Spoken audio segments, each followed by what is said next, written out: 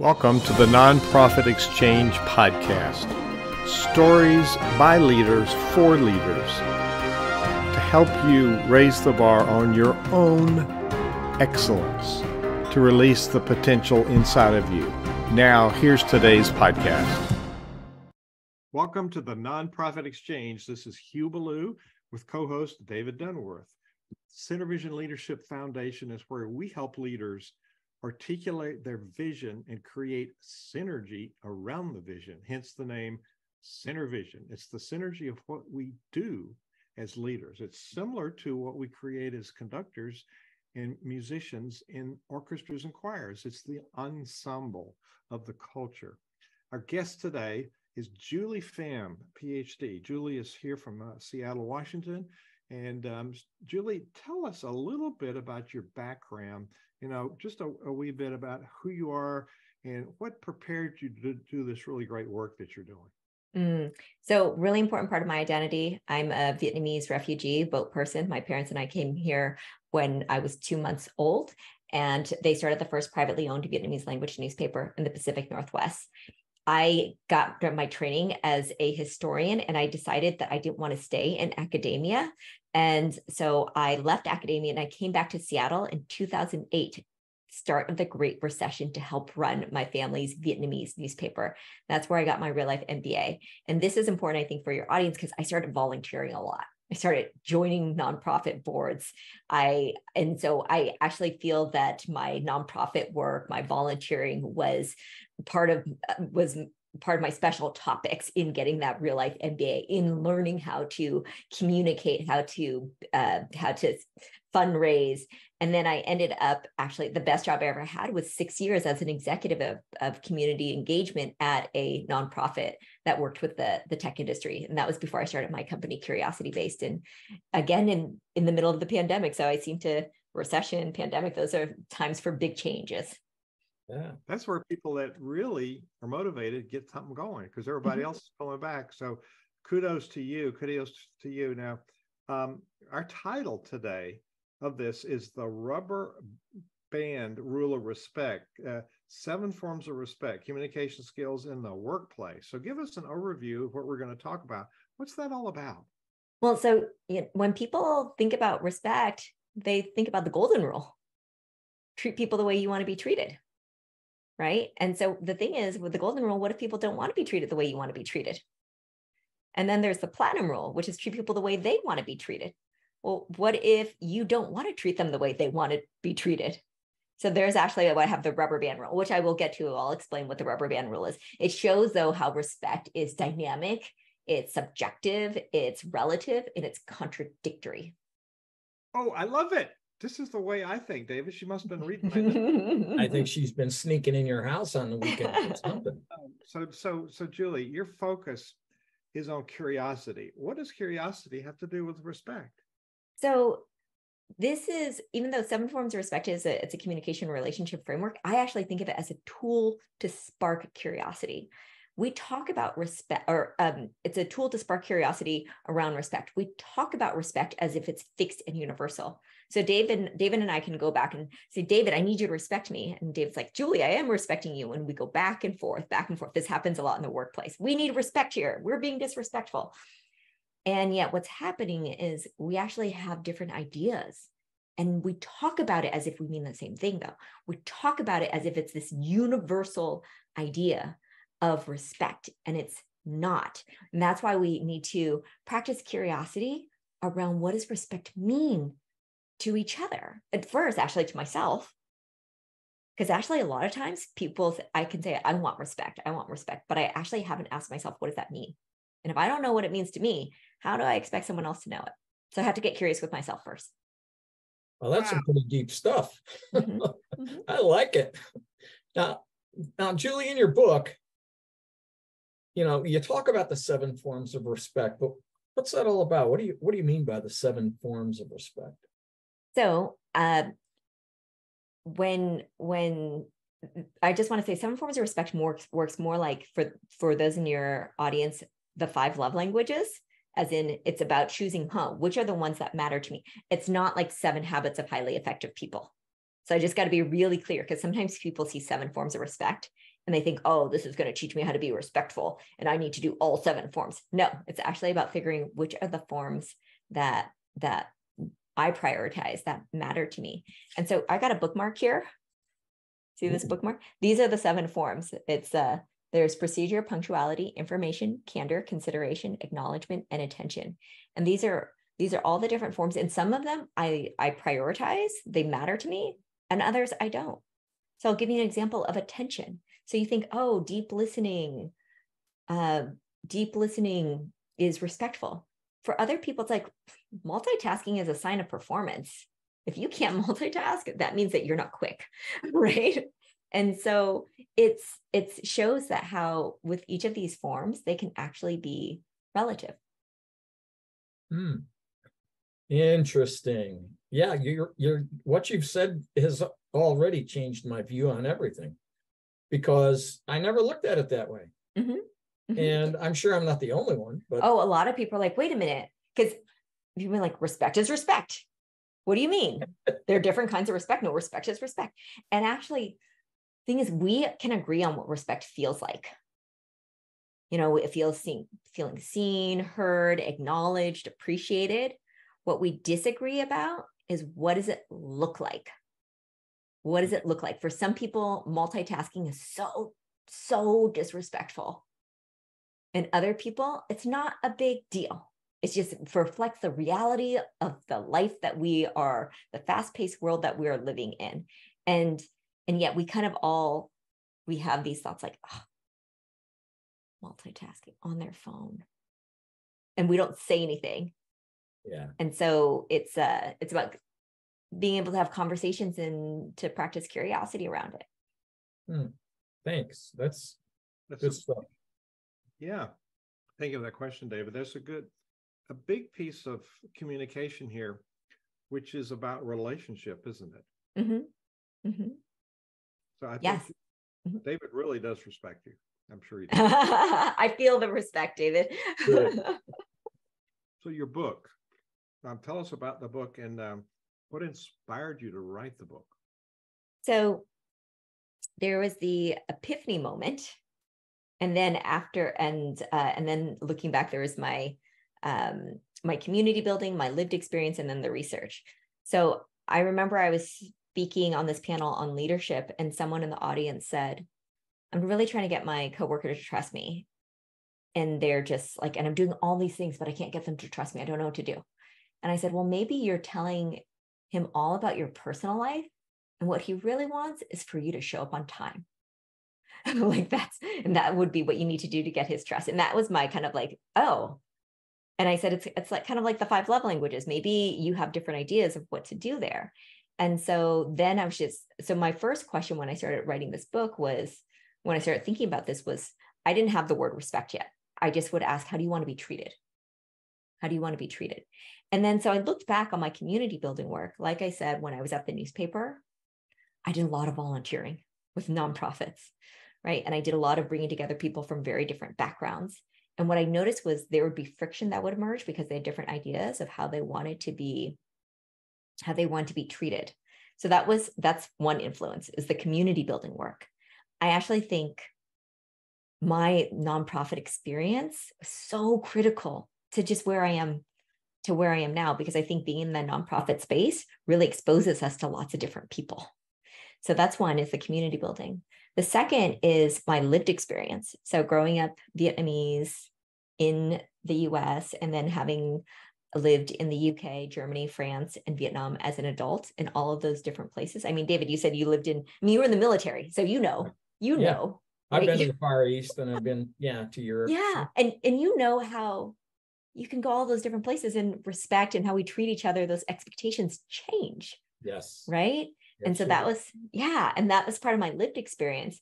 And then the third thing that inspired actually the respect part was once I started doing the research, once I started conducting the focus groups and questionnaires and refining. And then people kept saying, I want to be treated with respect. And that's when I said, what does respect mean to you? And that's when they kept talking about the golden rule. And so those are the 3 things that inspired the book. Well, it's you, such you, an important, yeah, that's pretty, oh, I'm sorry, Hugh, did you have something? yeah, that's such an important perspective. I was going to be picky here, Dave, and do a part B of my question.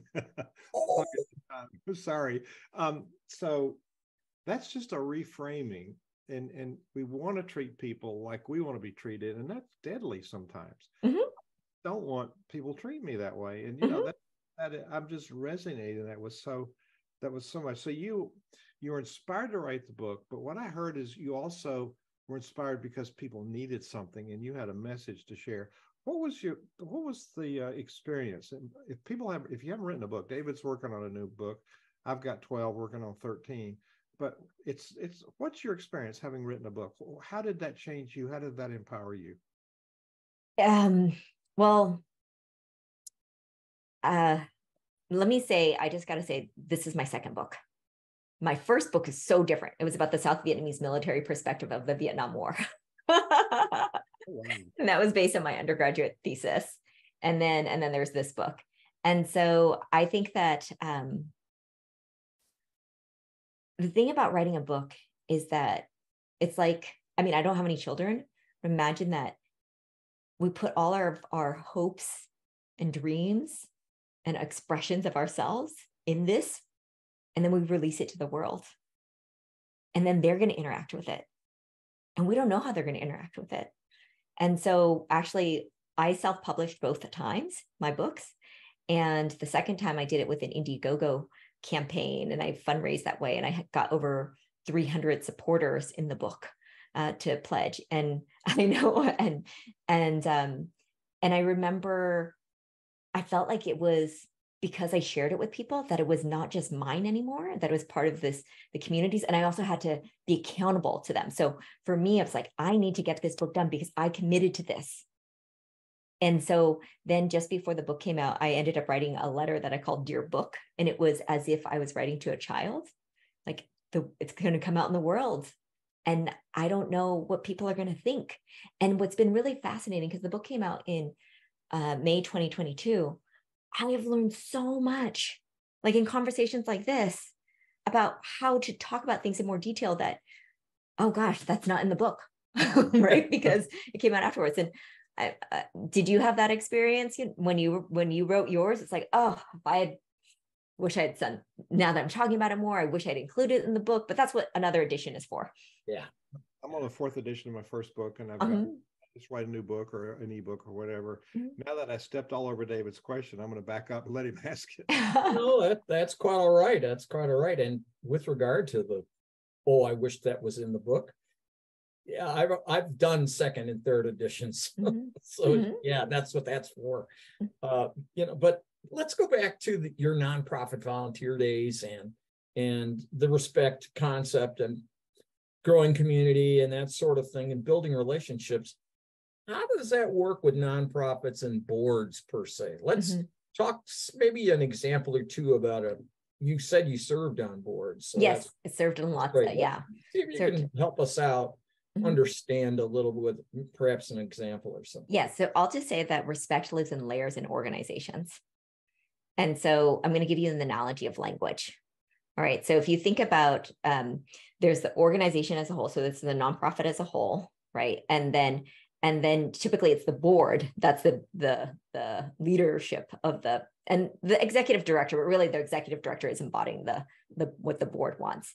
So whatever they say are the forms of respect, what they're prioritizing, that's the national language. And then within that nonprofit staff, there could be, hey, here's our fundraising team, and here is our client team, right? Like whoever we're serving. And then here's our program team, right? And they all have their own leaders too. And so I think of whatever those leaders are prioritizing, that's what it's like regional dialects. And then there's me, I'm the individual. I have my own wants and needs too, right? And you know who can succeed best in an organization are those who are multilingual, where I can be with the staff and I can also be with the board. And so it's interesting when I work with nonprofits versus when I'm working with just a with a private company or when I'm working with government, because there's actually, depending on, some organizations have a lot of connection between the board and the staff, and others it's just the board's like, oh, the staff is up there. Oh, sorry, the staff thinks so, the board is up there. Yeah. Right. And it's okay actually for when we are in our own group to have our own forms of respect that we prioritize, right? It's okay if the board, when they're just with each other, it was like, oh, we're going to prioritize this, where we prioritize candor. And yeah, maybe in the staff, but when they're interacting with the staff, then we think about the org as a whole. No, we're going to prioritize acknowledgement. So also another thing is, in the nonprofit sector, it's not always about pay, right? So you're not always going to get as competitive pay when working corporate. So maybe acknowledgement is going to be more important because of that. And so the nature of the work actually will have an influence on the forms of respect. And the thing that I really try to help organizations do is get away from thinking about what's nice to have, what we should have, because that's respectful, to thinking about what is our work together. What are we doing? And what are we doing on this team? And then what are we doing as an org? And if we think about it that way, what are the forms of respect do we need to prioritize to uphold that mission? And I will say with nonprofits, it is easier to think in terms of mission. Sometimes actually to the detriment of the individual. It's like, oh, and there can be a bit of altruism with nonprofits too, where it's just, well, I have to totally suppress my individual wants and needs because it's about the mission. And we try to get people to think, well, it's not just about the mission, it's also about the nature of the work too, and how we work together. Whoa. Thanks. I'm thinking about this disrespect thing, and it, gets more intense as you get older. I can say that because I'm an old guy. So, but we do bring value to the workplace because there's collective knowledge that old guys have. And the more gray hair I get, the more I learn from all of some people call them mistakes. I call them learning opportunities. And so, but the respect thing, and when I feel like I'm not respected, it's like they're wasting my time. Ask me to show up, and then they're running a stupid meeting, which we're not doing anything. And that's one of my triggers. Do you feel comfortable saying what are some of your triggers, and you feel like you're not respected, and how do you deal with it? Oh gosh. So the punctuality is really important to me. And we actually, in the forms of respect, we encourage people to think about why. And I feel a lot of anxiety around it. Like I actually feel physical anxiety around time. It actually has to do with my mom picking me up late from school when I was a kid. And it still kind of comes back. And so I let people know, hey, this is when it's important and this is when it's not important. Or actually when someone's saying, hey, I'm late, rather than saying that's okay, it's like, thanks for acknowledging that. Which is different. Yeah. You're not saying you're a horrible person. She's like, thanks for acknowledging that. Yeah. Mm-hmm. I got I'm right there with you on the punctuality thing because of the way I was raised. 10 minutes early is on time. Being on time is late. And literally got that beaten into me. So yeah, I get physically an upset stomach. I'm nauseous. Yeah. And you were in the military too, right? So that's 8 years. Yeah. So was I. And I'm also a conductor. When you're paying for 2-hour gig, this is a union orchestra, you start and you end on time. If not, you're paying overtime. So it's really important to acknowledge that. So that's helpful. We lied. David said he had the hardest questions, but I think that was the hardest one. So, all right, you picked my interest, you picked the listener's interest, this rubber band thing. Yeah, I'm curious. All right. So I got a rubber band here. What's that? What's the rubber band rule? Tell us about the rubber band rule. So the rubber band rule shows how actually, when we think about respect, we as humans are able to flex. We can stretch, right? So Hugh, I know that you like, you like it when I CC you on all these emails. I don't like to do it, but you like getting all these emails, so I'll stretch for you, right? I'll stretch for you, right? And then when I'm with Hugh and David, they both really want me to give them tons of praise, right? I'm like, all right, I'll do it and I'll stretch a little more, right? You know what happens over time when we stretch and stretch and stretch ourselves? You know what I'm going to do? Mm-hmm. Oh no. Oh no. We snap, right? So with the rubber band rule, what it's about is we have to know what our breaking points are. What's going to make me snap? And that's different for everyone. So this is actually about self-respect. I need to be able to know myself so that I can tell other people. So remember how I said curiosity, it's a practice, and it starts with ourselves. A lot of times people are like, oh, that person they're being disrespectful. Yeah, I've never told them what I need. So with the rubber band rule, I need to know what my breaking points are. I need to be able to communicate that with other people. Which we don't do. We just think. No, I'm making notes over here. Yeah. And by the way, I want to be very clear. So I got a big rubber band right here, right? So everyone's got different rubber bands, right? So some are big and stretchy and like, oh, go with the flow. And other people are like, I'm a tight little rubber band. Don't try, right? And it's about knowing. And also our rubber band can be different at home versus at work too. Or maybe even like when we're volunteering, maybe like, here I am, I'm the board chair. And at work, I may be like, I'm like in a really junior role, right? And so, right. And who we are, because it's dynamic, we change. And we change sometimes in the different audiences. So yeah, we got to adjust. Mm-hmm. Seven forms of respect. You want to highlight those for us real quick? Yes. Okay. So again, we use this acronym called PICCA, PPICCAA. And it's procedure, punctuality, information, candor, consideration, acknowledgement, and attention. Whoa. And I'll bet you have those articulated on your website. I'm going to ask you, so your website is, let me give people the URL of your website. It is CuriosityBased, CuriosityBased based.com. So when people go there, Julie, what are they going to find? So they're going to find a lot about my company. And if they want to find out more about the book, you can click on that Forms of Respect to the right. And then that will actually take you to the Forms of Respect website. And that tells you all about that. And you can get a free quiz. There's a free course. We've got this video where I'm actually acting out different forms of respect too. So yes, that's what you'll find on the site. There's even a free mini book. Oh, a free mini book. Yep.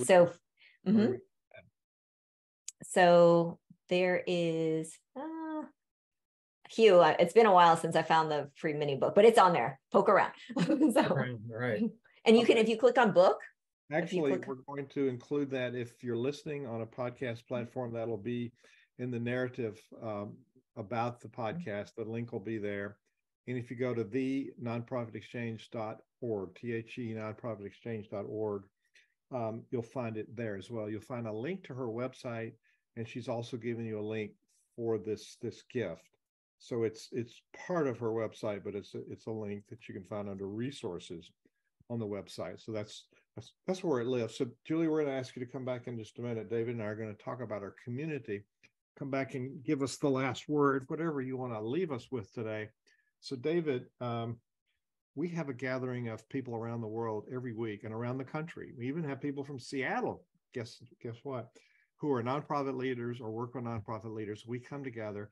And that's the tip of the iceberg, is the interaction together. We talk about things like this, Julie, and we'll invite you sometime to come and share with that group about the 7 forms of respect. But David, what are some of the things that we do in the community that empower nonprofit leaders?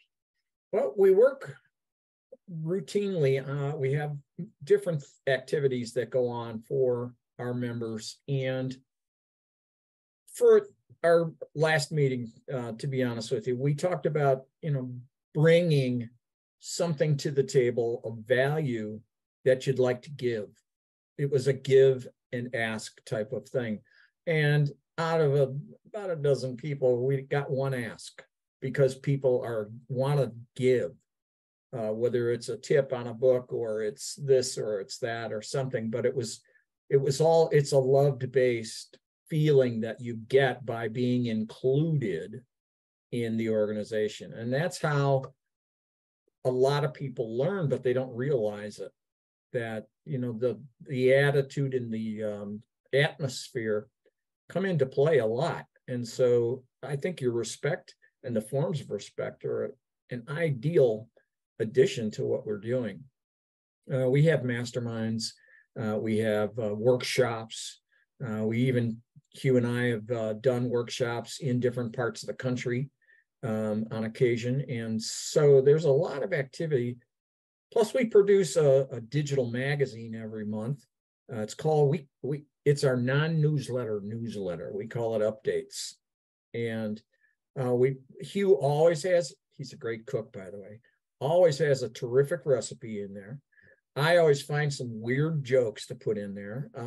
I pulled the content together. We're always looking for guest contributors, Julie. All right, all right. And you can reach either Hugh or David at synervisionleadership.org for that. And if you wanted to join our community and our listeners and viewers, you can go to the nonprofitcommunity.org. Yeah, that's the easy to remember. Like, and that's easier to remember, or synervisioncommunity.org. And I would recommend you go to the first one. But yeah. So there's no a free membership and a paid membership there, and you can get a lot of resources and join some people who are really heart-centered, people that either are working in nonprofits or clergy, or they support nonprofits. And so we've got a nice little community there. You're welcome. Like you said, we have smaller breakout groups that we're able to, people can talk. You get too big a group and you get too lost. It's sort of a one-of-a-kind place where you work on yourself and you work on the skills like you talked about today. So Julie, some programs teach these are soft skills, but when you don't do them, it's a pretty hard stop, isn't it? Mm-hmm. So what do you want to leave people? This is great stuff, by the way. We'll have it up and ready pretty soon. It'll be on any place you get podcasts, The Nonprofit Exchange, and there'll be a transcript. So if there's something you want to find, look for it in the transcript. So Julie, what do you want to leave people with today? I want you to think next time you feel that you're disrespected, ask yourself, was that disrespect, which is intentional, or was it lack of respect in the forms that matter to you? So just pause. Did they intentionally mean that, or did they just not know? And if they do, and if you think that maybe it's because they didn't know, then think about how you can communicate that to them. Beautiful. David, another awesome interview, right? I know, it just keeps getting better. Well, it's been so much fun to be with the two of you. Thank you so much, Julie. God bless you, Julie. Thank you so much. Thank you for watching The Nonprofit Exchange.